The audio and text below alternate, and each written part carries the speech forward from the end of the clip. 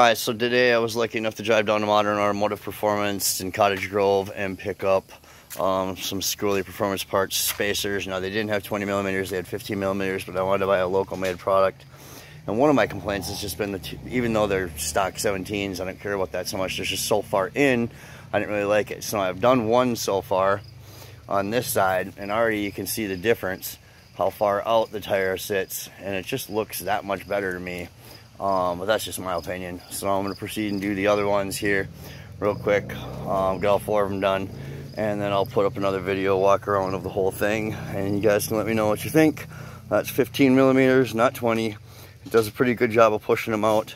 This side's not done yet, as you can see, and right around to that side,